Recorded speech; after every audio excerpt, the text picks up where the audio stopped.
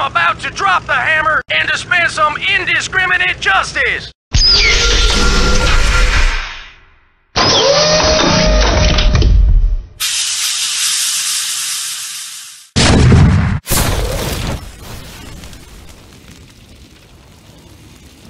Do you know what really grinds my gears as a boglehead total world stock market index fund investor? It's highly concentrated ETFs that charge insane expense ratios and have high turnover, which causes you to have a lot of taxes come out of your portfolio. Today we're going to talk about BETZ, the BETZ ETF, the sports betting ETF. Now this is designed to offer investors exposure to sports betting, aka degeneracy, in iGaming industries, tracking the Roundhill Sports Betting and iGaming Index.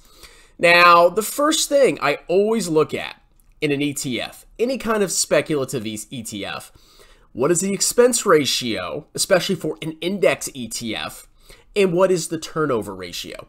Expense ratios significantly reduce your long-term returns the longer you hold them. You want a low expense ratio. I personally invest in the Vanguard Total World Stock Market Index ETF. I pay 0.08% per year. Compare that to the BETZ ETF. What is his expense ratio right here? 0.75. That's closing on a 1% expense ratio. So this is 9 or 10 times more expensive than the Total World Stock Market ETF. On top of that, assets under management. There are only $359 million that are managed by this fund. What does that mean? If you're trading in and out of this, you're probably paying pretty big bid-ask spreads because there probably isn't that much liquidity. Basically, the more shares and the more money that's in these ETFs, the more liquid the fund should be, or the more liquid the ETF should be. Which means if you're trading in and out, which you shouldn't be doing, you're not paying as much in bid-ask spreads to the broker. Now, the ETF holdings, there's 43 holdings, which is whatever. I mean, that's, if you want to buy an index, I guess that's sufficiently diversified for such a narrow slice of the market. But you didn't really think about why you're buying this ETF. In my opinion, there's a huge opportunity cost of buying something like this that has such a narrow slice of the market. Because instead of buying this, you could buy the Total World Stock Market Index Fund and own basically every company in the world, including all of these companies. I bet you the vast majority of these companies are in the Total World Index. So you might as well hold them at market cap weights. And do you really know if the sports gambling industry is going to outperform the market over the next 10, 20, or 30 years? If you don't know that, you're not sure, then why are you buying this garbage? Okay?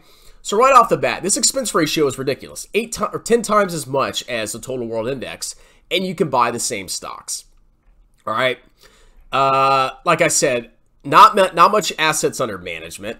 Let's look. So it's had a big run up, you know, during the pandemic. So I bet you a bunch of clowns were throwing money into it, and then it's been flat, and then it's dipped down recently. Now, I wouldn't touch something that's gone up so parabolically because I think there's a lot of speculative mania in sports betting. It's all these new clowns on Robinhood putting their money in crap they don't understand. Now, if you look at the weightings of the portfolio, it's not super heavy concentrated in any one company, which isn't necessarily a bad thing. So the largest holding is DraftKings, which that's Chris Sain's baby right there. Entain, Flutter, I don't know what any of these companies are, to be honest. But what I don't like is that it's highly, highly concentrated in one industry. And over time, even if you have a run-up in any industry, it's eventually going to revert to the mean. Now, there's a bunch of reasons why that happens, which I'm not going to go into this video, but any kind of recent outperformance in any sector is going to lead to lots of competition with a bunch of companies entering the market, which reduces margins, which eventually affects stock prices, which affects the return of your ETF. And the whole time, you're paying 0.75% every freaking year. Now, another thing I don't like about this BETZ ETF, besides being overpriced, expensive trash, is the turnover ratio. Now, read this, portfolio turnover. The fund pays transaction costs, which reduce your returns, such as commissions when it buys and sells securities or turns over its portfolio. A higher turnover rate may indicate higher transaction costs and may result in higher taxes when shares are held in a taxable account. So if you have this in Robinhood Stock, yeah, you're going to be paying a lot of taxes. For the fiscal year ended December 31st, 2020, the fund's portfolio turnover rate was 93% of the average value of the portfolio. So basically every year, they're basically flopping out almost the entire portfolio. That is ridiculously high, especially for an index fund. Or index ETF. You compare that to VT, I think the turnover ratio is like 6%. So this is like 15 times higher turnover. So you're paying a higher expense ratio and you're paying a massively higher turnover rate, which is transaction costs and taxes, which is what you don't want to be doing in an ETF. And you're hyper concentrated in one freaking industry, a tiny speculative industry. Now, that is my main argument for not buying this ETF. If you want to buy this ETF, keep it to within 5% of your portfolio.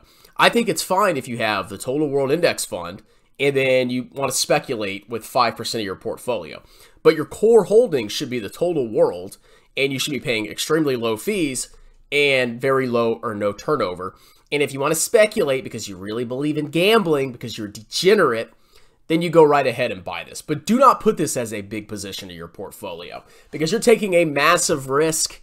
And, you know, if it underperforms the market as a whole, it's going to underperform even worse than the market because of the fees and the tax drag and the fee drag from turnover. Turnover is very important. You need to look at it. It's almost like a hidden fee. All right, so Roundhill, I mean, they have this little presentation where they're like, scale, the global gaming market, gross revenues, $449 billion. But you can buy this in the VT ETF. You can own the vast majority of these stocks. The global online gambling market in 2019 was $58 billion, and it's going to be $92.9 billion in 2023. Okay, whatever. Like I said, own it in the total world.